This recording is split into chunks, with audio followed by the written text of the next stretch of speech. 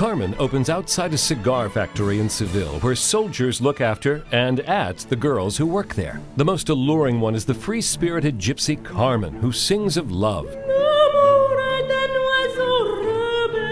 A rebellious bird that cannot be tamed. She warns, if you fall in love with me, watch out. She flirts with Corporal Don José, a good soldier who loves his mother and FaceTimes with her every weekend.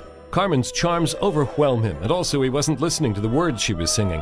They were in French, and he's Spanish, but... Well, anyway, Carmen gets into a fight with a coworker, probably over a yogurt somebody left in the office fridge, and she's arrested. But Carmen persuades Don José to let her escape.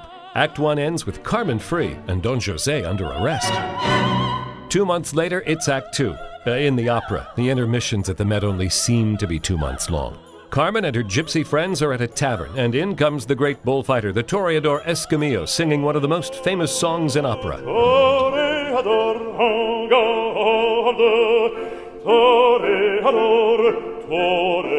The words are along the lines of, I kill bulls and women love me, except women who are members of PETA.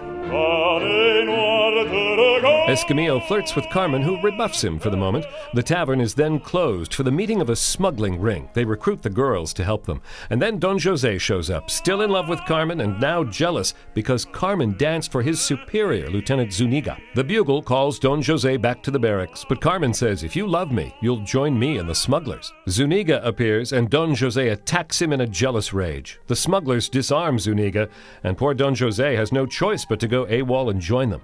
This opera is fun for everybody sometime, but almost never for Don José.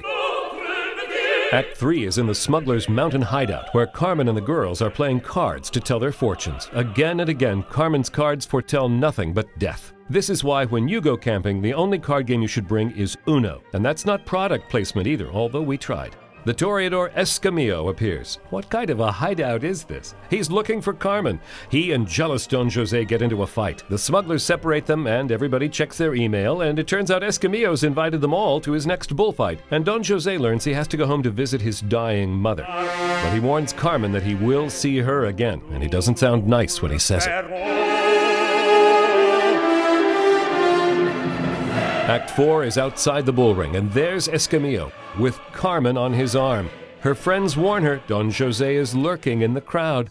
He finds Carmen and begs her to join him to start a new life together. But she says she doesn't love him and will live free as she wishes or die. Inside the bullring, Escamillo kills the wild, untamed bull. And outside the ring, Don José stabs the life out of the wild, untamable Carmen.